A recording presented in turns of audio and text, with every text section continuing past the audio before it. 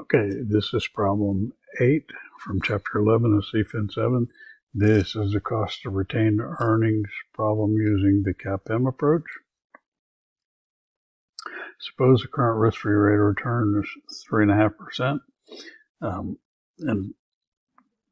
and the expected return on the market is 9%.